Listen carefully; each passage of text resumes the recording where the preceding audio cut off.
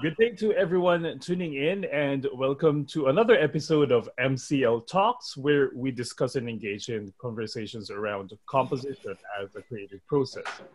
We are the founding members of the Manila Composers Lab, and before we begin today's talks, I'll invite everyone to introduce themselves. So I'll actually start off with mine. My name is Juro Kim Feliz, a composer based here in Toronto, and I studied composition at the University of the Philippines and at McGill University. I'm Jonas Baes. I am the founder of the MCL, and I am located here in UP Diliman. I live near UP Diliman. I'm Alexander John Villanueva. People call me AJ. I'm a composer and conductor and a lecturer in the University of the Philippines. And also one of the founding members of the Manila Composers Lab and artistic director of the Piano Ensemble. Hi, I'm Feliz Ann Reyes Macahis. I'm currently living in Graz, in Austria, and I'm a doctoral candidate at Kunstuniversität Graz. I'm Pauline Arejola, and I graduated from the UP College of Music, Bachelor of Music, major in voice. And I currently teach preschool music, but I'm first and foremost a soprano and a performer, and I also sing with the Piano Ensemble. I'm the project coordinator of MCL. I'm Marie-Louise Calvero. I'm also one of the founding members of the Manila Composers Lab. I am currently based in Freiburg, and I'm a lecturer for electronic music at the Hochschule für Musik in Freiburg. My name is Dominic Tejada. I studied I studied composition in the University of the Philippines under Jonas Baes, Ramon Santos. The Musikhochschule Lübeck with Dieter Mack. I am currently working for Egosoft, making computer games. So we'll actually start listening to AJ, who's actually giving a talk today about his work and all that. So just to give some more background about AJ, he's as already mentioned, he's a composer and a conductor based in the Philippines. And he finished studies at the University of the Philippines College of Music. He's currently the conductor and artistic director of the Piano Ensemble, who specializes in 21st century contemporary music. And he has already works premiered by notable ensembles, including Ensemble Mosaic, Ensemble Chambre de Coute, Hanoi New Music, Ensemble Kai Fatahila, and others as well. As a conductor, he has also conducted works with Conrado del Rosario, Jonas Baes, and other Southeast Asian young composers as well. So let's all give the floor now to AJ. Maybe before we go into a discussion, maybe let's just listen to the piece. It's a very old piece, I think, for me. Wrote this in 2011. It's been 9 years, and I think I haven't listened to it maybe the past 5 or 6 years. So let's listen to it.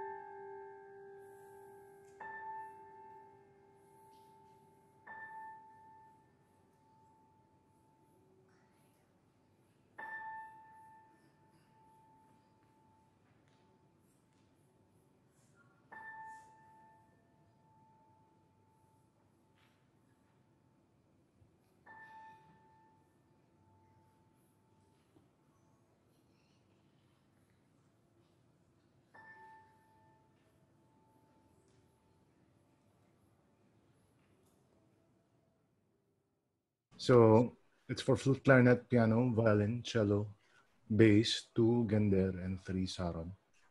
And during that time, I was writing a lot of threnodies.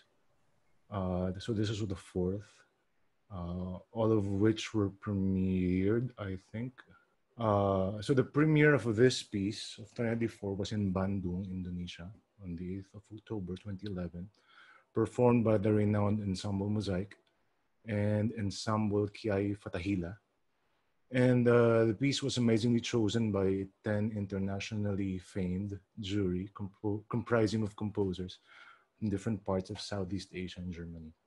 It's one of the 3 festival winners of the Young Composers in Southeast Asia Competition and Festival 2011, which was sponsored by the Goethe Institute. This piece, Threnody IV, during the time of, I think, March 20, when I wrote this, May 2011, all of the threnodies were unintentionally meant to be performed or to be heard outside of the Philippines, except for the second one. So the first threnody is for violin, cello, and piano. It's a trio that I also entered in a competition. No, I think it was in the Asian Composers League in Tel Aviv, Israel. I remember Juro Kim was there, and he listened and recorded it illegally in his cell phone. Threnody II is for piano and trombone, performed by a Swiss duo who came in the Philippines, I think July 2011 for the Manila Composers Lab as well. Threnody III is a clarinet and cello duet. I think it was premiered during the inaugural concert of the Piano Ensemble, if I remember it correctly, 2015, yeah. And last, Threnody IV was performed in Indonesia 3 times, in Bandung, in Yogyakarta, and in Jakarta. So this series depicted state of situations surrounding me and my family. A series that I wrote in reaction, confusion, anger, anxiety, shock, injustice, loss, events that emerge up to the point of shaking relational foundations in our family way back in 2011. So my grandfather died during that year, 2011, due to a massive heart attack. Actually, thinking about it now, it seems to be so far of an event. Again, I was telling you guys earlier, but there's more relevance to it now, listening to it and relating some of my music, of my recent music to it. But going back to that, to what I've written, my grandfather was surviving on spare tires for the last 13 or 14 years. Before that, it was triple bypass. The decade before that, it was a time of insecurity, time of a lot of questions, revealing pasts, lost secrets. I'm cringing right now trying to remember some stuff, but that's what happened. I feared my grandfather, even though he was just 5 feet. His voice as frail as any old dying man, but when he thinks, it's like he pierces through your heart. For almost 20 years, he literally disowned my mother, her daughter, pushing us aside to the point that I almost believed that I had no other grandparents. After my paternal grandmother died, he believed in something that was not true. So the usual family feud, but this was much more intense than that. When my mother was young, she was the favorite. She was called the apple of the eye of my grandfather, something like that. But then she was disowned. So tide soon turned, coins flipped. When my grandmother died in 2006, that was the time that my grandfather learned a lot of false things running in the family. So died in a time when our family seemed like so many things were left hanging, so many things were left undiscovered. With his death also died answers to our questions, which gave birth to more questions, more confusion, and more anxiety. And so this piece is a memoriam of a father's death that opened eyes for more people to see beyond his love, to hear in his silence, to feel more in his absence. At least during that time, that's what it meant to me. Again, I don't know, maybe we can also discuss later. Are there certain music you've written before that made different? I know you wrote it in a different context, but now you see it in another context. This is one of those pieces. And so the title of this, Threnody, a song of lamentation and dear and elegy. So these are my reflections.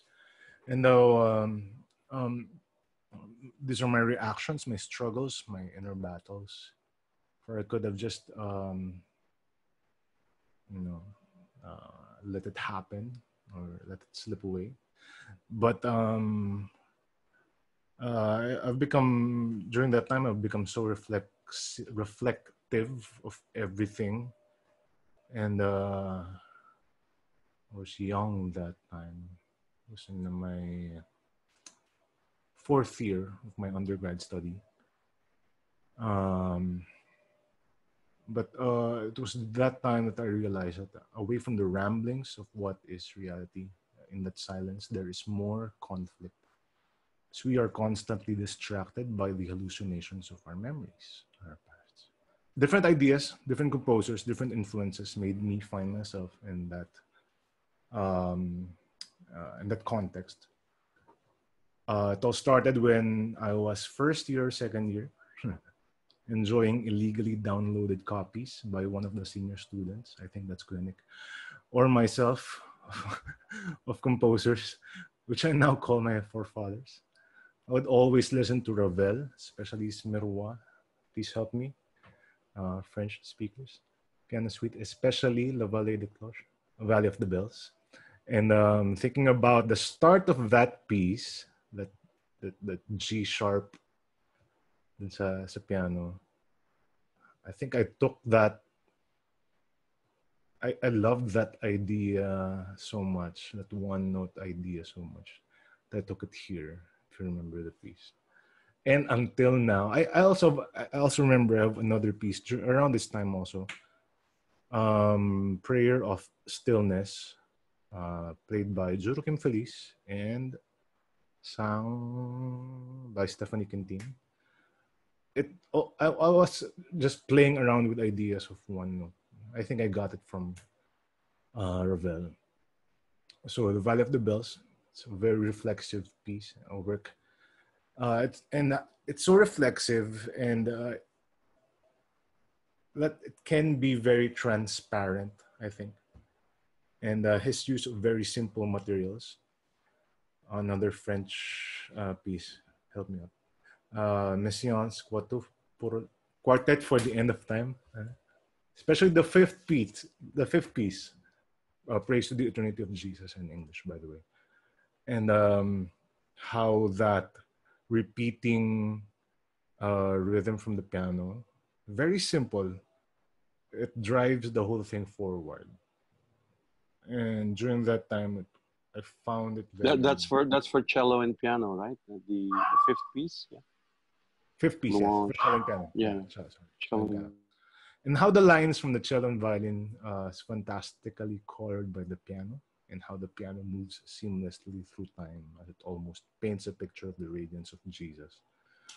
The brevity, another composer, but fullness of Webern's works, which is the best example of how distraction should be. And I say distraction because if you don't listen for it for 30 seconds, that's 2 movements already. For his case, plainly to complexly colorful, just like the 3rd movement of the 5 pieces for orchestra. BACH motif of J.S. Bach. I'm just trying to enumerate what I think made me write all of this, and hopefully I can try to connect it to now. BACH motif of J.S. Bach, used in the last contrapunctus of his Art of the Fugue, where the germ idea BAC and B flat became the basis of a very beautiful but incomplete fugue. Again, the simplicity of materials. Lachenmann, as he also used the same concept of the BACH in his first string quartet, Gran Torso, where then, when we analyzed this in, I'm not sure, composition class yata, I learned to play around with a simple structure just based on a very simple idea, where he also used the concepts of distraction, simply contrasting between long notes that mutate over the duration of the piece and short distracting notes that also mutate over the duration of the piece. And trying to remember all of it,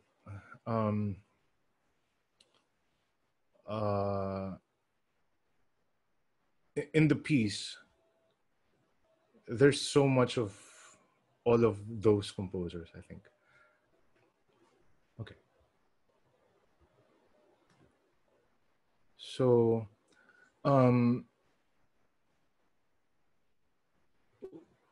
first and foremost, the score looks like this because it was intended to be performed without a conductor when we started to write it. Well, let me talk about first the context of why I wrote this piece. Of course, it's for a competition, and then the instrumentation was for Sundanese gamelan and for Western instruments. So we were free to choose whatever we wanted. And of course, wanted to experiment. At that point, I've written a lot of ensemble pieces, so I was quite familiar with the Western instruments. But I was really afraid of writing for non-Western instruments. And I think I was worried. Well, I think the most important, should I consider writing for something that I haven't even seen? So we wrote for that. In the website of Goethe Institute, I think they had resources there for notation and video clips of the gamelan instruments. So it made it a little bit easy. So I wrote for 2 Gender and 3 Saron without even knowing if they really read Western instruments or not. But it seems they have written Western instruments. And I'm saying this because I wanted to talk about syntax. When I think about syntax, I think of language first. If one is to communicate correctly, the syntax is to be in a particular order, right? So in my mind, syntax just means the order of the process, and the goal is to make sense out of all of that. Well, what I did was, originally I just thought of an idea, and I shared with you that it came from these different composers. Again, going back to the piece, it was total chaos in the start, and all of them pulled together, or being tried to be pulled in some sort of order by the piano. So pretty much just like how Messiaen used the piano in the 5th and 8th movement of the Quartet for the End of Times, and how reflective Ravel used the piano, the G sharp, in the start of the Volet de Cloche. In the piece, I tried to imagine that the chaos is always happening. Piano always pulling it together, but always the other instruments, the chaos always recurs. And that's the idea for the whole piece. It's very very simple. It's in a way it's an overlay of what the piano is doing, and then afterwards just transferred to the gamelan. The idea is always there. The instruments are just there to support that idea. That's that's how I would write until now. I could use the same idea for different instruments. I could use the same idea for choir, whatever.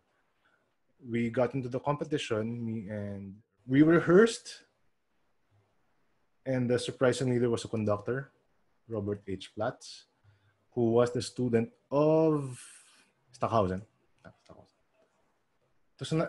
It was a very nice experience because uh, it wasn't my first time seeing other people's works or hearing other people's works, but I think that was my first time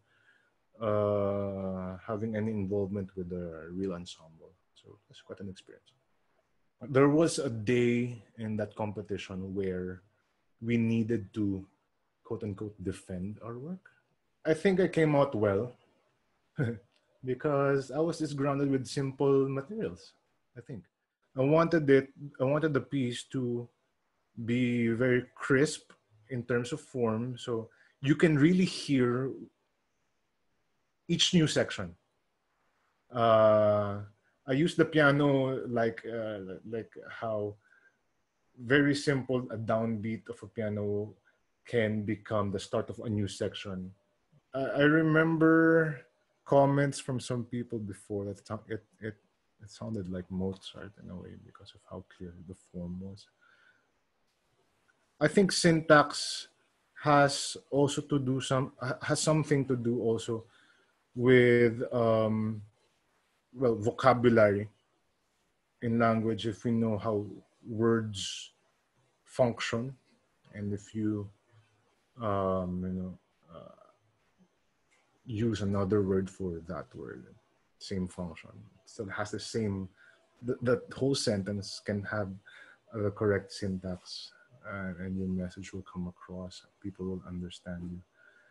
And I think it was during this time that myself as a composer, that I had my roots really grounded, and I had my identity.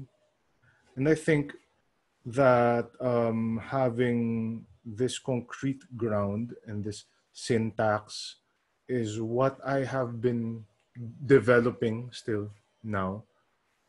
I think we can go on with our discussion.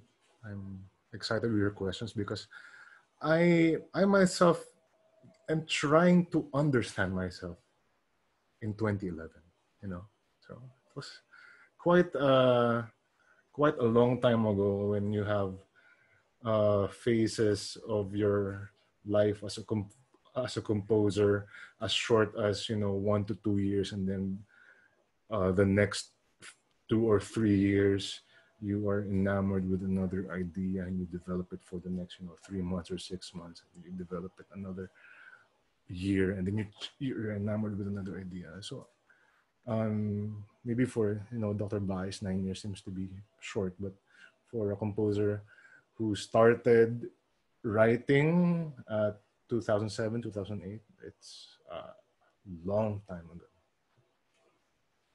So we have heard AJ talk about his piece before, and to summarize all of it, we have come up with certain key points to actually discuss about. As again, like the previous talk we did last time, there's this aspect of personal narrative where the piece actually already functions as a sort of memorial as well, and kind of embodies like certain all that. And I think that's a very interesting thing to still like ponder on and to talk about as composers. I love this term as well because I've employed it in my teaching as well. So I will use the term contact tracing. It's very appropriate.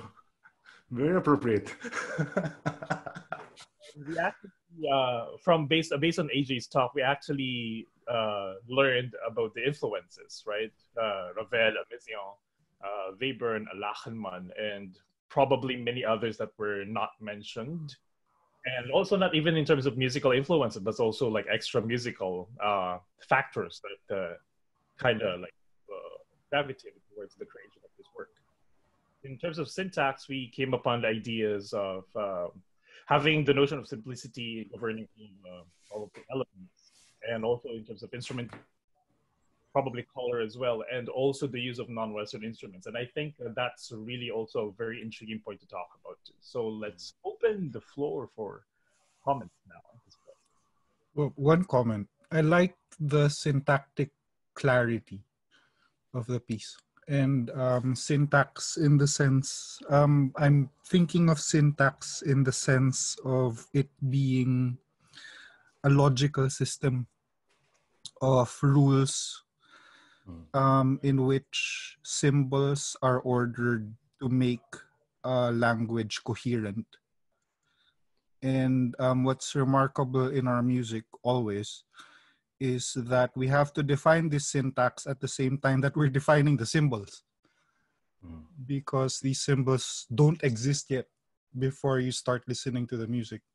And I think precisely because of the simplicity of these symbols, the syntax, and the way that these symbols are used very, very, very consistently in the music, the syntax emerges very, very clearly. But speaking of symbols and syntax, maybe one point of argument can be the notation of the gamelan, because it's notated like how we would notate for a piano, but I'm sure it doesn't sound like that, you know. But that's the best symbol that we can give to that non-Western instrument, I think. Syntax is seems to be a very basic thing in music because it's a structural entity, right? It gives meaning to the very basic sounds, the very basic vocabularies, and you see this very basic vocabularies to acquire meaning because of the syntax. Just as words have acquired its meaning from being used in sentences, which is a syntactic structure in itself, or that sounds, ba, ba, ba, diphthong, whatever, have meanings also in terms of words. And apparently I found this piece rather remarkable because it's able to create its own syntax without actually annihilating how the gamelan syntax actually works. I mean, the gamelan syntax, if you would remember, can be seen in terms of its system of punctuations. The notion of punctuation in gamelan, and this we are using a Sundanese tradition here, but it's still the same. It's like in between Java and Bali. Okay, so but in the tradition, in this oral tradition, orally transmitted kind of musical practice, the most important thing is syntax, syntactic structure, because that's how the musicians, they index practice in their minds. It's like they're talking and there's a grammar, etc., etc. There have been so many studies about this, even from the 80s. I've always admired Judith and Alton Becker's notion of, but I'm working on something now which has to do with naturalness anyway, and syntax. And apparently in this piece, the thing which I always remember, what struck me even during that time when I was listening to it during the competition, I've never forgotten it, is that somehow if you look at syntax in terms of punctuations, in this piece, punctuations are at the foreground. Syntactic structures usually have punctuations not really at the background, but already given, already taken for granted. But here, it's foregrounded. The punctuation, that's how the syntactic structure, and that is because of perhaps beyond the consciousness of the composer, of AJ, is how he was trying to dialectically mix the gamelan tradition with the new music tradition. By the way, the thing about Kiai Fatahila, I've mentioned oral tradition. The unique thing about Kiai Fatahila, this Iwan Gunawan's group, is that they read notes very well. And that's the good thing about this ensemble. So if we look at, in that sense, syntax as a sense of having punctuations, because it marks ends of phrases, etc. We see this foregrounded in this composition. To take it from Sergio, from Tatay, about the punctuation, I think, so since the punctuation is the foreground and everything that's happening before and after, I think the materials in your piece were just, dissolving and adapting the inner events and the energy within itself. And I think, this is, remarkable. Right. I would even probably go further, like comparing this, for example, to Kaya Sarihao's Verblendungen, where you actually see a certain similar structure of having sound that is being reduced eventually to certain crystals, strands of crystal sounds and all that, right? So like you see this certain similarity in terms of structure and all that, but the main difference is that the ideas, the basic material is already kind of, again, relying on the idea of the gamelan, and especially when we think about ethnomusicologist and composer Jose Maceda's idea of droning, for example, like his heavy investment on the idea that gong traditions has a lot to do with the idea of gong sounds as vibrations. So here we actually see something that's just being, sounded out and being let fade out, as how a gong would actually sound like. So that's what I'm actually getting in terms of how the whole thing structured also in terms of syntax. So what really strikes me in every composition is how the personal and the inner mix of this the personal experience with the structural experience, and is actually really this totality. It's very hard to pinpoint this is this, this is that. AJ looks at it, of course, from an experiential point of view, how he's composed it, what has driven him to do this, and his personal this kind of reflexivity, which you call, and what is striking was what he said about the conflict in silences, the conflicts in silences, and the illusions of memory, which actually reminds me also of bell sounds of Ravel's Vallée des Clochers, or even Mahler's Fourth Symphony, I think, or Sixth Symphony. I think it's a Sixth Symphony, where the saddest part, apparently, he said, is the part where he hears the bells. It's a bell sound, and which apparently is very reflexive. It's like him sitting in a mountaintop, and because of his loneliness, could hear only the bells from afar. That kind of reflexivity, which apparently the composer could give, which the composer can share with the listeners as human experience. It's like we're telling narrative, we're telling stories. We go back to this notion of narrative here, and in this piece, it's not this linear story, but it's this narrative thing. I'm also reminded of this piece by Nick in this. Remember, you had a piece for your graduation recital, which was happening in the Carillon. If you look around, everything's happening, and you walk around, and you see, this is Nick's story in a way. I mean, it's always like that. Or Jurukim's piece in Kuala Lumpur. I hear it and I hear his story. I mean, it's because of my knowledge of the composer, and I think if we were to look back in Beethoven, we see his story somehow in his piece. It's not really a story, exact story, but chunks of the thought processes that is conditioned by the mind of the composer and his story, his experience. I think that's very remarkable in every composition.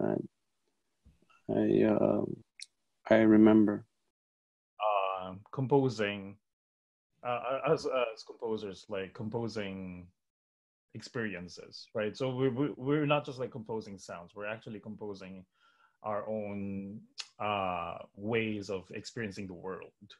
And the composition, therefore, is really just, again, like, very resonating because our experiences are still far greater than the actual, than the actual music. And I would argue that. And I was actually struck with the way in which imagery is also like even being interspersed here in this composition. If you look at the score again, like you would actually see certain like vignettes of some sorts. Like there is this section called "Weeping" and "In the Peace of Silence," "Agitated," "Into Eternity," and these these images are kind of like pretty much like foretelling of what the universe is, being depicted, or maybe not even talking about being depicted, but more about being embodied here. So yes, I think is it in section I where we see yeah. Mm-hmm. right? Yeah, Peace of Silence. Yeah, and it's like that part where a punctuation actually allows a space for silences and all that, which is kind of ironic. Yeah. Oh, you're talking about irony. And I think related to this section, I wrote a piece for clarinet and soprano that Pauline Arejola performed many times. So I wrote it for Pauline, Prayer of Serenity. And that irony is always in my head because I can't really get any peace, or I can't when I'm silent. I have in if my brain runs Google Chrome, there are around 10 tabs open. When my wife sees me just in the corner, just sitting, she knows that I'm thinking of so much things. So I mean, in terms of meaning, and I was also thinking of syntax as meaning for the composer, because if we jumble words and for example, structural point in a paragraph or whatever type of communication you want, there are certain orders of words that will only come out of one person, and that's his or her identity. And I see also that in composition, we can jumble all the processes, and that kind of process is the identity of one composer, maybe. I don't know. So syntax's meaning is also something that just came out of my head. I'm also quite curious about instrumentation itself because so like we see a piece being composed for Western instruments and also for non-Western as well, and specifically in this piece it's the gamelan, right? And there are pretty much like selected instruments in regards to that, and I think color may also have in, but I want to talk about like this idea of because I would probably pose the question because there had been a time in 20th century music history where people were exploring combinations of Western instruments and non-Western instruments, or because of sonorities and all that. Are we already like beyond that kind of context of exploration, or are we still stuck within that? Yeah, actually, I'm sick of that. To me, the greatest challenge is the color that comes out from whatever instrument you're using. Yeah, I always look whenever I'm confronted with that question, and there's so many pieces now that use non-Western, so-called non-Western instruments. In fact, the ASEAN even has an orchestra which plays pop music, which is it's like the Cultural Revolution Orchestra in China, which plays this ASEAN ensemble, and we've seen this. I think AJ, remember in Nanning in 2017. It's so to me it's no longer a question of using instruments, and they have been composing concertos for koto and orchestra and all that stuff. That's not the very point. I think this notion of creating sounds from unfamiliar sources is no longer a mystifying thing. I mean, the thing now is, for me, we don't have to use traditional instruments, although it's good to use it sometimes because it can offer a different color, a different nuance. No? But I think the greatest challenge, and I think I'm also coming from Lockenman in a way, is to be able to create sounds from concert instruments that are actually like traditional instruments. It's like the notion of Musik concrete instrumental of Lachenmann, where he discovered sounds, and it also has a very social dimension to it. If you see that creating sounds that are ideally from electronically generated sources being produced by players, which actually develops the playing technique, it develops the technique even of composition. I mean, that's the thing I always say with regards to the use of non-Western instruments, because it has been mystified for a long time. Maseda, that was a necessary evil for Maseda, because he wanted a new sound that would confront or challenge the hegemony of Western orchestral sound at the time. But Xenakis also created at the same time a different sound from his compositions using the regular orchestral works. I mean, it was so different. And then comes Lachenmann in the 70s and Spalinger in the 80s and the 90s. I mean, these things, this kind of developments of the musical vocabulary and the musical material based on explorations of sounds. I've mentioned one time how I was so affected. The first week I was in Freiburg, and there was this concert by Ensemble Recherche, and they, not the first week, the first month or something, I was so homesick and all that stuff, not only for my family, but homesick for Asia. I was in a different world, and then I listened to this, the very opening of Dieter Mach's Kammermusik 2, where I have told you it sounds like a gong aging. I said, wow, that's home.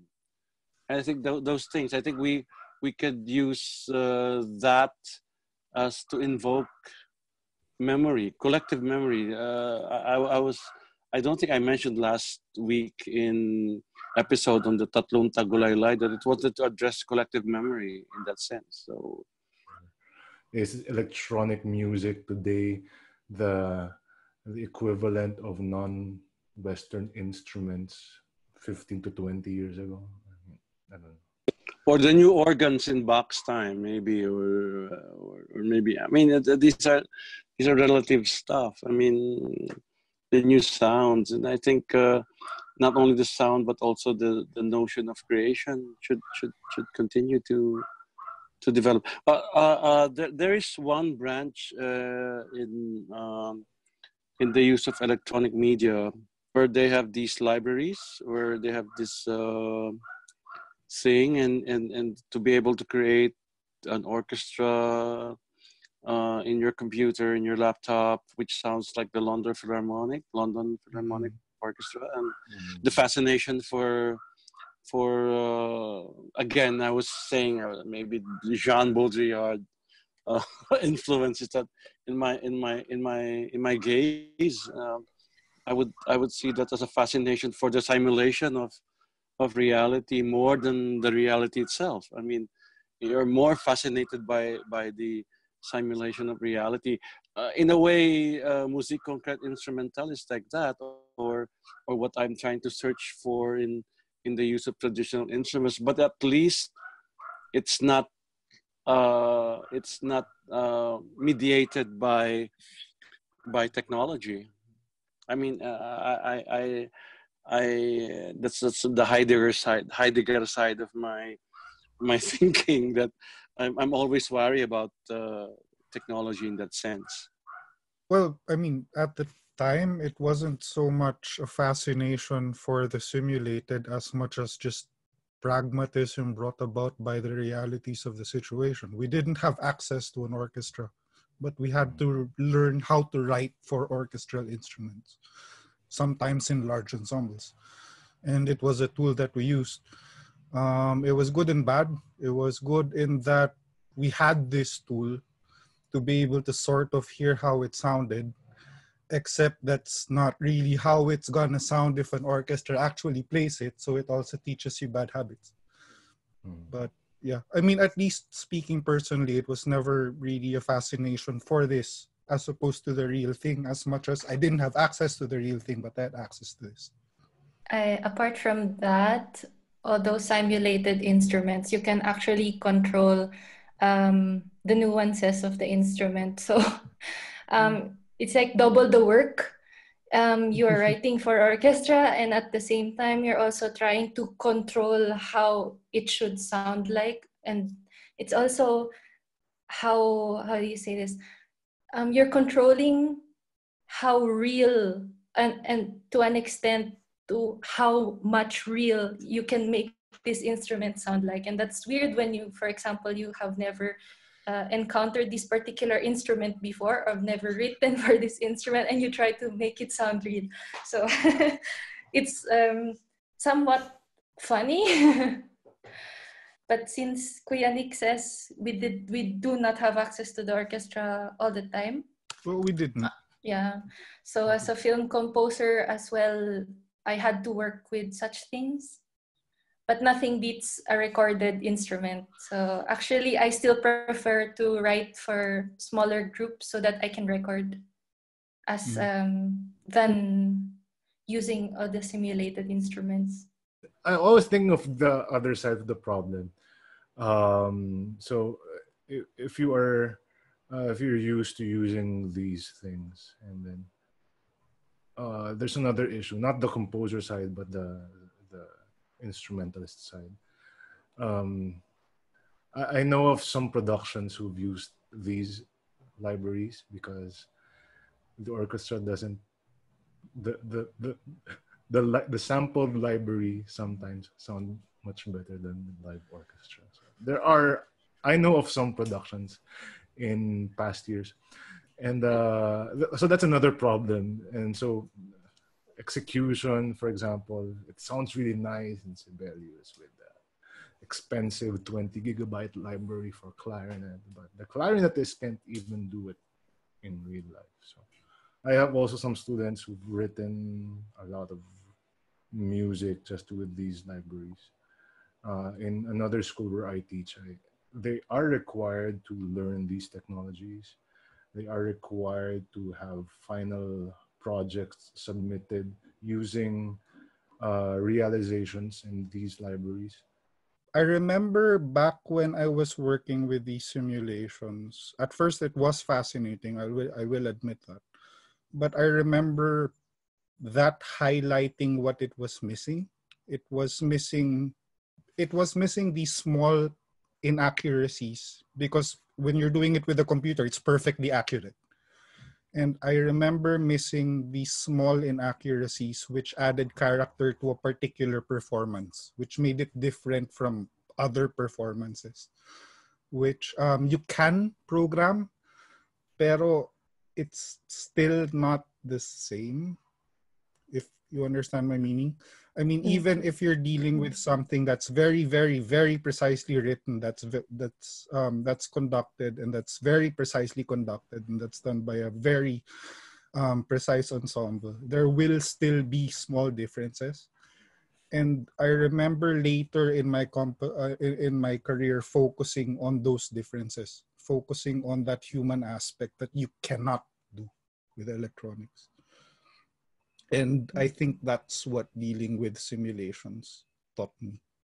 I remember one time I was recording for a piece with guitar. So guitar solo for a film. And I made a click track because I had to synchronize some scenes exactly how I wanted it. But it ended up that the guitarist was, he became so tired of playing my piece. He didn't want to play it anymore with the click track. And he said, please just let me try without the click track. I will play as a tempo as possible, but I can't promise you, but please let me play without the click track because the piece is good and I want to play it, but your click track is stressing me out. So I made him play it, and actually at the end I used that last recording without the click track. I used it with my film. It was not accurate at all points, but it synchronized perfectly somehow because I also showed the guitarist the film, so he knows what's happening. And apparently that was the best take and the most human. We speak about being human, which apparently is such a fluid thing right now in our lives. It's fluid what being human is in this sense. So we talk about being human as being imperfect in a way, right? I mean, one of the things that fascinated me when I first heard Maceda's Ading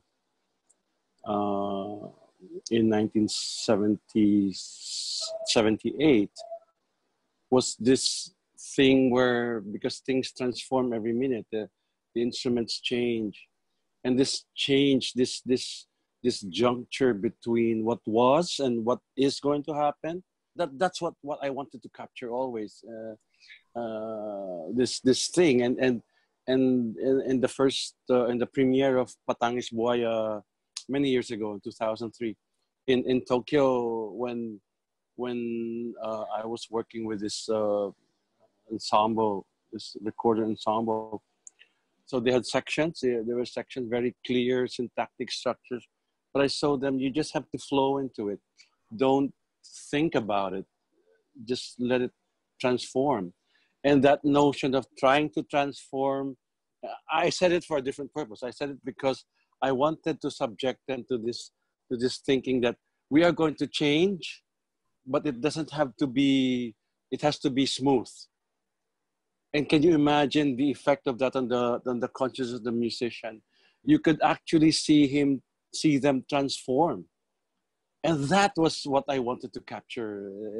So I was fascinated that every time I listened to either Ading or the Patangis Buaya, I always wanted to listen to that transitions from one minute to another.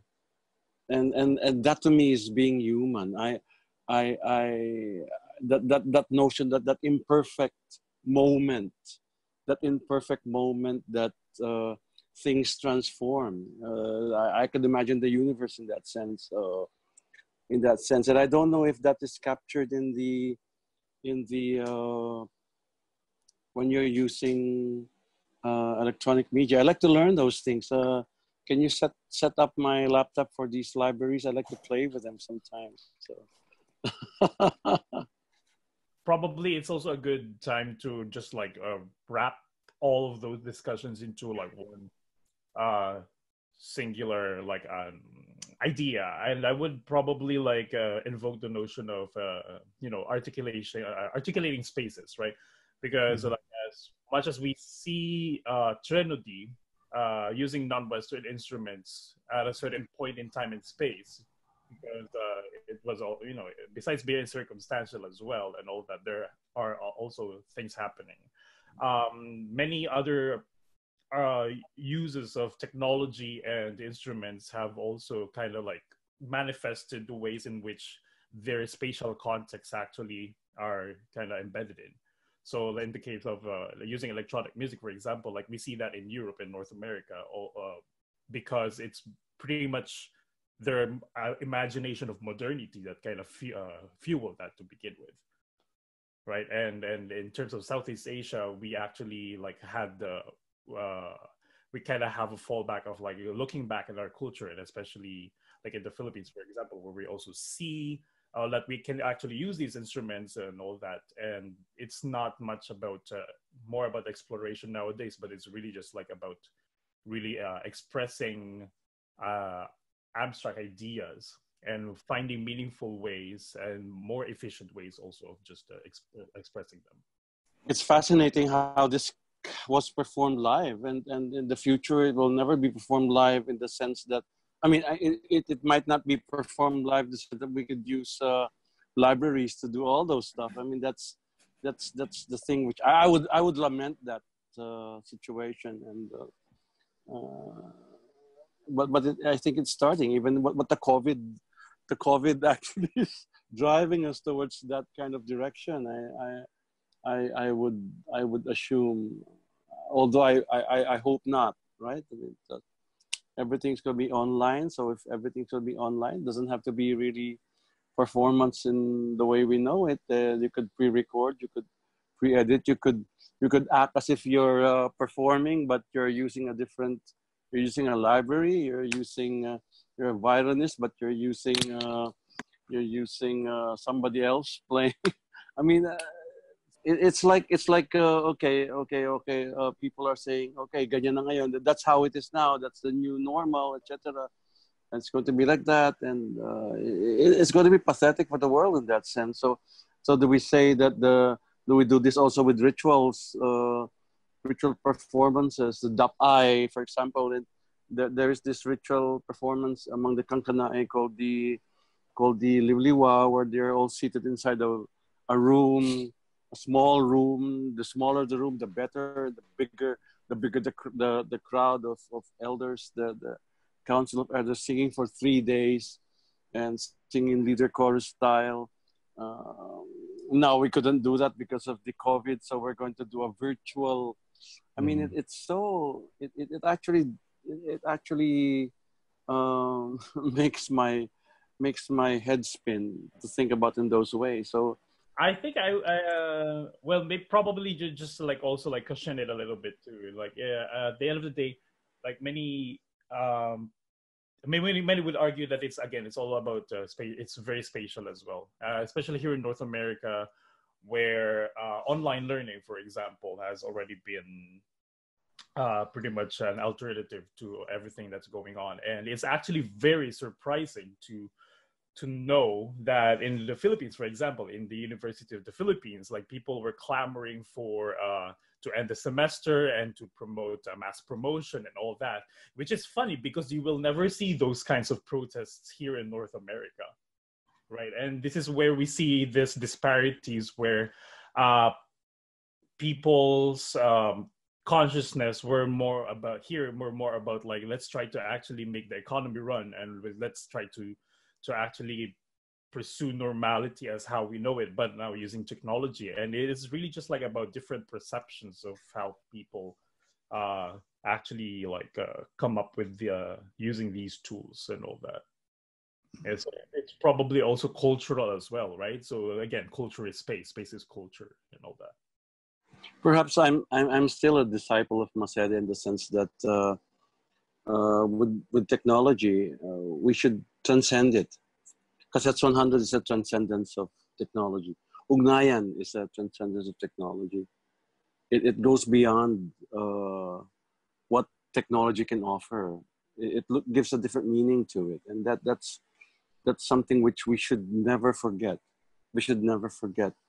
As in a performer's perspective, the experiential part, the experience of the human experience of interacting with another performer instead of uh, interacting with a click track or something, interacting with something you see on the screen. It's a different the affect of the music, the purpose of the music doesn't transcend to the people the way it should when it's performed live or when it's experienced live, as opposed to when you hear it to two speakers. The experiential part is not transcended in the way that it should be when you hear it raw as it is. It never is. I mean, if you go back to the orchestra, I remember the first time I heard a full, complete orchestra live was in New Zealand. And you just don't get that punch in the gut from all of those, from the whole string section playing tutti. You don't get that with speakers. One thing I'd like to touch on, if I may, one thing that I found remarkable was AJ mentioning that the piece was intended for foreign audiences. We already touched on this, but there was a point that I kind of missed. AJ mentioned that the Threnody IV was intended for foreign audiences. And I find that idea of exoticism interesting. It will be written for foreign audiences using Southeast Asian music, Southeast Asian instruments. So it will be seen as a Southeast Asian writing for Southeast Asian instruments viewed by a foreign audience. But in fact, these instruments are as foreign to the composer as they are to the audience. Were you conscious of these layers of foreignness and exoticism being present? I mean, how much did that figure into it? Well, first rehearsal was the first time I heard the gamelan. Oh, you know, I have a good sounding gamelan as well with the other young composers with me. It was all our first time hearing a Sundanese gamelan. yeah. It's not a common gamelan group, you know. Javanese So, ang alam ng mundo eh. Japanese or Balinese. Yeah. The part of it being, you know, exotic to the audience and to the composer as well. Without the audience being conscious that it's exotic to you. Well, we can always pretend that I know what I wrote, you know, but it's all just in theory, and I think it never really permeated my consciousness that it's as foreign to me as to the audience. But it's not really, I think it's not really that foreign to the audience because it was premiered in Indonesia. You know, it's foreign to the composers who wrote for it. Yeah, the milieu. Of course, to the Germans who were there. There were so. I remember that was the festival. There were so many Germans who were saying that. I remember that. Yeah. Yeah, I think that the otherness was kind of like pretty much like very explicit anyway. Like even when I was listening to it the first time and see the score, I was like, yeah, oh yeah, so you want the Gendar to actually do this? It's like that's not the way Gendar is supposed to. Yeah. And maybe it's the other way around. It's the Western instruments who are foreign in Indonesia, and the Indonesians listening to their own ensemble. We are the Asians, Southeast Asians, you know. I think it's the Europeans who are exotic in all of this, you know. It is, yeah. I mean, in a very real way. I mean, we have to go to school to learn their instruments. It's not something that's normal to us either. That's a very, very relevant point to make, especially if you're here in North America, where the diasporic community is really very present, you know, in the milieu and all that. It's like you see Filipino Canadians, for example, going back to their roots by looking at Kulintang traditions, for example, or many migrant communities also moving here and bringing along the gangsa along with them. So it's like, yeah, so we actually have all these pockets of communities and these kinds of musical traditions that were still being, you know, being practiced just because of the way migration, global migration actually works. And it's like, what diverges though is that the fact that the generational aspect of culture kind of prohibits many people from also like understanding what these instruments are for, or what this music is for, and how it actually existed back in the point of origin, the homeland and all that. So this otherness is also very much pronounced even among migrant communities themselves, right? So it's like, yeah, people can identify as Filipino Canadians, but at the same time, like, oh, I don't know much about Filipino music, blah, blah, blah, and all that. So I think that's a very relevant topic to really talk about, especially if you're situated in the diaspora. Well, in Southeast Asia now, I mean, the trends in Southeast Asia, cultural production in Southeast Asia, especially with the ASEAN as a body, the ASEAN as it's a political economic body actually, and with all the mystifying things about the ASEAN as one body, etc. Is that this notion of sameness and differences? They want to highlight what is different in each and every country, what is unique, but put them in one umbrella as one economic agenda, so to say. You know, so this I was mentioning a while ago, this ASEAN orchestra, where they have instruments from various from different ASEAN countries. You have a nose flute there, whatever. You have a this or that and this and that from Thailand, from Burma, from etc. etc. And they have a repertoire. They have built a repertoire which is pop music. It's more pop music, and it's like a show band actually. Well, I have nothing against it really, except that I'm also critical about it. What is it trying to say? This notion of otherness, and then they would present it to an ASEAN modernity that actually doesn't see that as what they are. In the sense, it's like I'm invoking Benedict Anderson. These cultural agents telling its citizens what they are. That is the notion. It's telling them what they are instead of creating something exotic. This is what you are. It is that I think is also the agenda of culture in nation states, and also in relation to tourism also. And that conflation between tourism and the agenda of culture, of national culture, the implication of tradition into national culture, and not only national culture now in a bigger level, regional culture. I think that was not in the agenda of the Growth Institute in their well, in what they had in the past, this thing, but to create a language that was unique to the experience of the people. I think that was very unique for the Growth in the sense. It's very different from what people are doing now everywhere. You see this and that and this and that festival, which I try to make the MCL kind of sway from that, to move away from that. Even like one recent example, because this is also what I've been questioning about. Like, for example, these cultural relations now being built between the ASEAN region and China, for example. We had this festival where Tatlong Tagulay'lay was premiered. I think that was it, right?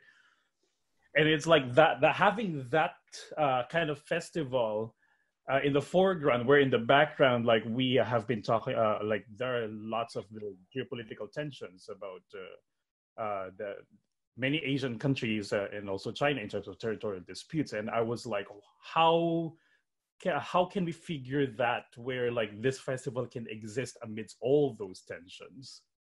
And I never got the answers for that, because obviously, like on one hand, you want to see cultural relations, growing and all that. Of course, like there are many Chinese people in Southeast Asia and so on and so forth and all that. You actually want to highlight these relationships and build solidarity on that. But at the same time, at the background, like there are these political institutions and nation states, arguing about like many very specific issues. I remember being in a music literature class and proposing to write a paper. We have paper requirements in these classes, and proposing to write a paper about how Manila is a fulcrum for the enculturation and acculturation of the rest of the Philippines, and being told, no, you're not allowed to write that, with no explanation. That was strange. That was in UP. And I don't know, I mean, some of these processes happen organically, such as the diasporic processes that Juro Kim was describing. And some of these processes are institutional. I don't know how organic those institutional processes are, pero they come from economic necessity, or I don't know, whatever. And we view one as okay and one as bad. And I'm starting to question why. Why is enculturation coming from an institution bad, while enculturation coming from the people themselves moving and their children growing up in a different environment and intermingling, okay? Bakit may ganong difference?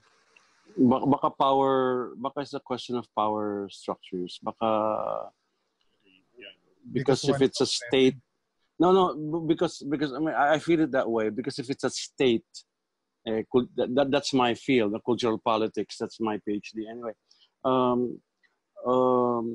If it's a state that institutes whatever is like what the National Commission represents in that sense, instituting culture in that sense.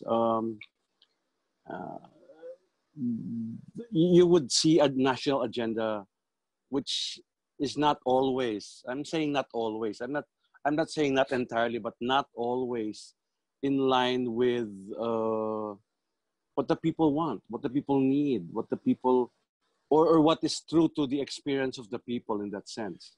Mm-hmm. In that sense, implicating indigenous peoples as pre-Hispanic is already one issue. It's one issue which is actually always being rammed in the heads of the mainstream culture. But indigenous peoples, they continue, they struggle, they should not be seen as these remnants of the past. They are in the present, but they don't want to see. And the funny thing is that the same state that tries to quote unquote preserve their culture is the same state that allows for multinational, transnational, let's say mining or logging industry, which encroaches on the life of the indigenous peoples and their ancestral domain. That is the greatest irony. And what is culture then in that sense? What are we saying? What are we doing? I mean, in the sense, but if you look at Threnody and you see this as the Threnody, we're going back to Threnody, and this thing actually reminds me of the Sandaya piano of Burma. Have I told you about that in your past lives when you were when you were studying with me? The Sandaya piano. Memory. Well, the Sandaya piano. If you like me to knock your memory a bit, the Sandaya piano is a way by which the traditional musicians of Burma uh, adopted the piano as their own. So they created a repertoire, and they can play the traditional repertoire on this. The fascinating thing is about this is that they also at first they were retuning the piano, because the piano that was given by Queen Victoria to the King of Burma was out of tune. So they had to retune it, and so that it fits the instrument. That's a fantastic development, and to see Threnody, or maybe in fact Maceda's Ading or Cassettes 100, or maybe even Patang's Buaya, in that sense, as like the Sandaya piano, is fascinating. I mean, I could say that with pieces by you, Nick, or by Juro Kim, by Felice Ann, by Marie Louisa, us in that sense, because that's what the ideals is to my mind. Not this. I'm sorry to say, some composers who are so bugged about the otherness of the others, as if it was theirs to give. I wanted to talk about maybe for next time, in connection with like when you were just discussing about electronics or technology, and like simulation, and this maybe frustration of how we cannot get the actual sound that we simulated, or whoever is using technology to simulate the specific sound that you want in your piece, and then trying to have it played by the real person. And maybe for the next discussion, I wanted to focus on how like as part of the composition, then you became more conscious of the person playing and really knowing where, how he or she should play the instrument, so that in connection to what Kuya Nick has complained, that which we most of the time experience, like one musician will say, this is impossible, and then just say, well, put your finger there and then bow it like this, and with this intensity, and and when the musician sees that you know exactly how to do it, even if you don't play the instrument, you just know the property of the sound and the gesture and all these things, then we can achieve this special sound, which maybe we usually could have have it simulated in online in some applications. It's even more fun when it's the conductor that tells you that it's impossible, and then the musicians in the ensemble say, that's doable. Yeah. Yeah, that happens. So I guess it's already time to wrap up the discussion. And so I guess, it's time to just wrap it up and just watch out for the next edition.